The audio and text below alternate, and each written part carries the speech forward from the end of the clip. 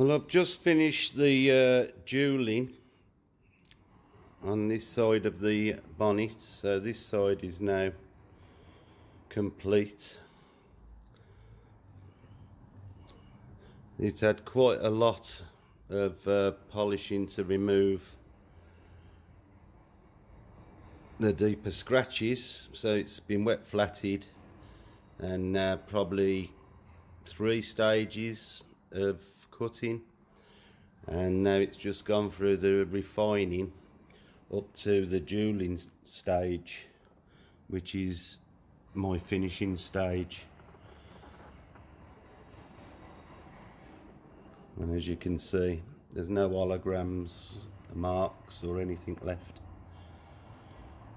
Right, I'm just going to finish the other side, and I might show you how I do a little bit of it. Hi, I have been asked how do I get a really crisp finish on the jobs that I do. The finish, I've just finished jewelling that side. If you've seen the previous video, this side is to be done now. This is a really good finish as it is, but with the light on it, the clarity is still to me a little bit murky.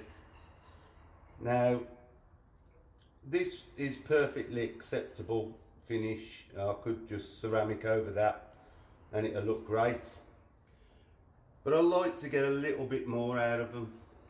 As you know, I spend a lot of time, with the finishing.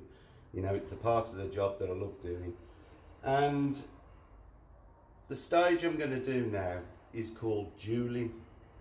Now, it's jewelling as in jewellery. Basically, I'm going to be using a really soft pad. This has been washed and washed and washed, and it's got softer and softer over the period. It's one of my favourite pads that I use for this job. I've got a number of them that I buy them new and then wash and wash and wash them so they soften up. And I'm going to use,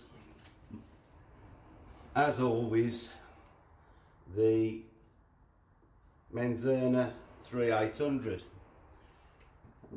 Now, I'm just going to do a short section. I'm not going to let you watch because it is time consuming. And basically what this is doing, I'm using a rotary machine, and in effect, if you imagine that you was polishing metal on a buffer and it gets hot and it gets shiny, we're doing a similar thing, but we're not getting to the point where we're going to melt the paint or anything, but we're going to make sure that all the paste is diminished while I'm polishing it, so that I'm only left with the oil at the end, and then I can wipe that off and it should be crisp. So I'm just going to do a short section just to show you, because I don't want the videos to go on and on and on. But imagine I've already done that half, so I'm going to start here and overlap. Firstly, I'm going to spread the paste over this section. I've got the speed set at about 3.5 on the rotary, and now I'm just going to very, very slowly make sure that the paste does the job. I don't want to be swinging the machine backwards and forwards like a lunatic. We're staying in complete control. If it was getting too hot, I'd be able to feel it here on my hands, and also you can see how fast the oil starts vaporising.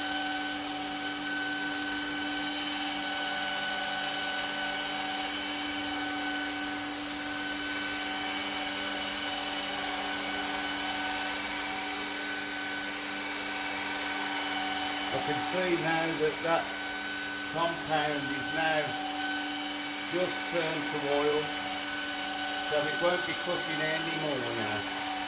All will be left is the residue.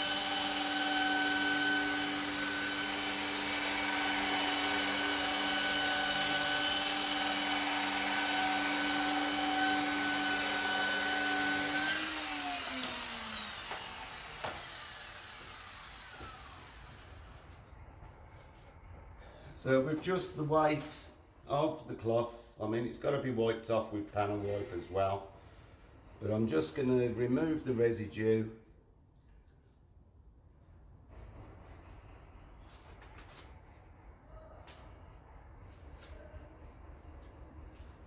I'm going to get the light and just check. You can see where there's any residue that you haven't wiped off, and basically it just leaves a lovely crisp finish. Now this colour paint is very soft, and if you push the cloth too hard you leave marks from the cloth. So you know, when I'm cleaning it off and panel wiping it off, I really do mean that I do it lightly. So there you are, that's dueling. Don't see many people doing it these days. It is still done, but I thought I'd just show how we get that extra crispness out of the paint.